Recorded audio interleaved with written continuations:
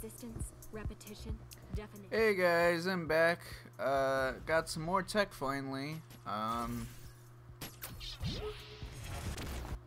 So first I wanted to talk a little bit. I don't really have much to show because it's kind of difficult to use this orb in neutral, and most of the time I would recommend using, if you're going to be using it in neutral, to, you know, supplement it into your footsies. You don't have to use staff normals that hit down there, and then you can use it as an easy anti-air, a high damaging anti-air, or just you know, throw it out in neutral, beat buttons, beat other things.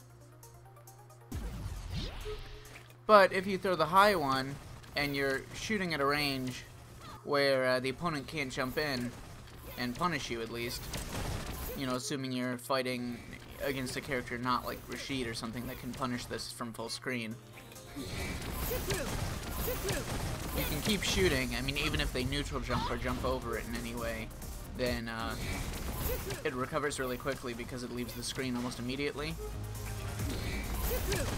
So you can just build meter, you can harass. If the opponent jumps in, usually, and I'd prefer to be able to just shoot the orb to detonate it as an anti-air from downtown, but the gunshot has a terrible hurt box. Most of the time you're actually going to get beat out and not even manage, I mean, it's not even hitting them with the orb. It's a really bad hurt box, no matter how far away you are. Here, let's detonate the orb from really far away. So it's absolutely true that if they jump over it, then you can wait until they land, and then lock them down, and then get a forward dash or something like of the sort. But you can also try to anti-air like that, with the forward heavy punch, and get a trade. Or, I mean, they very well might not even be pressing a button at that far away. Beyond that, I've also been looking at some situations where you can get a guaranteed chip out and not deal with V-reversals. So using the mine, you can set some chip situations. If you detonate the mine with this, you can cancel that right into super.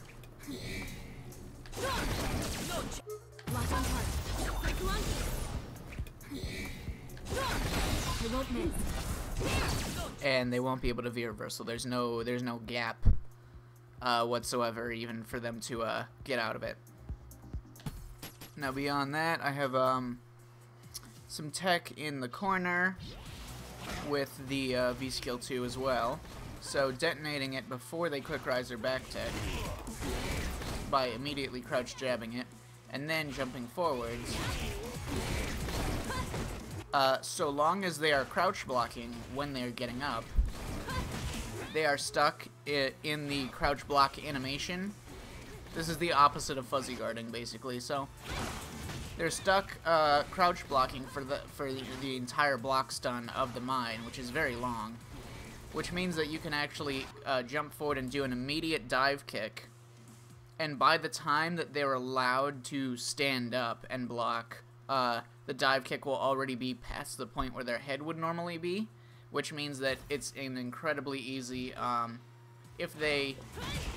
it looks like you're going to cross up, so they block the opposite way, but the dive kick is already deep enough by the time they stand up into it that you can combo easily into the jumping heavy punch and get a full combo afterwards. This works on quick rise or back tech.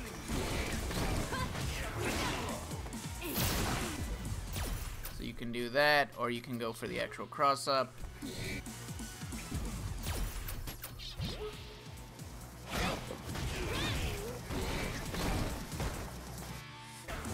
The opponent can hit you because you're not actually meeting them. The orb will hit them a few seconds later, but the opponent can just jump out if they're predicting this, if they know that you're not going to meaty them.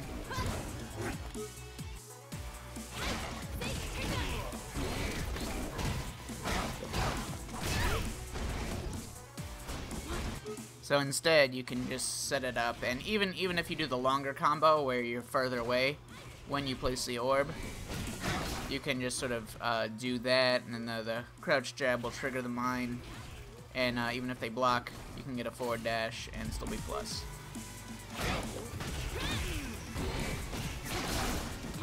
So that punishes them if they do anything on wake up, or if they try to stand block to start with, because it only works if they crouch block the mine. So you can do that to punish them for doing that. If you just want to go for a meaty, you can just do like standing medium punch into the gunshot.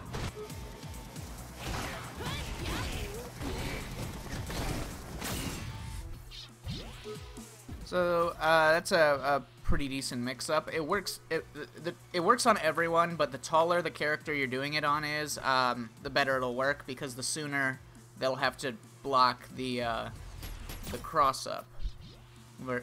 So it actually is, for most characters, it is a reactable mix-up. You know, if they lab this, they can figure it out. But, you know, if you do it in the heat of the moment, and, you know, they're responding to the forward jump and they block the wrong way, the dive kick will probably hit them, even if they're aware of the mix. And you can get a big fat combo. Let's see, beyond that, you can also use, probably not going to use this very much, but say your opponent's at a pixel of life or something, they need the last hit. You can also, if you get them to block the orb while they are stand blocking, which you can do by, you know, hitting them with the jumping button, like a jumping heavy punch at the same time that you trigger the orb. But say, yeah, you're jumping in from here, they need to be blocking high, and you do jump light punch to trigger the mine, so that they stand block the mine, but they're not stand blocking your button, and you don't have to, you know, go through hit stop or anything. If they're doing that, you can lock them down in a stand block position for long enough to get a full forward dash, and then you can still fuzzy guard them.